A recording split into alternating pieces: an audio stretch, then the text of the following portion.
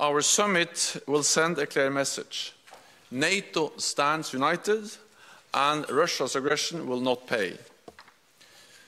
At the summit, we will make Ukraine even more stronger and set out a vision for its future.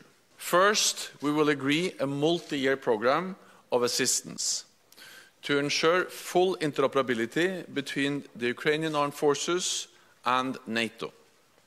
Second, we will upgrade our political ties by establishing the NATO-Ukraine Council.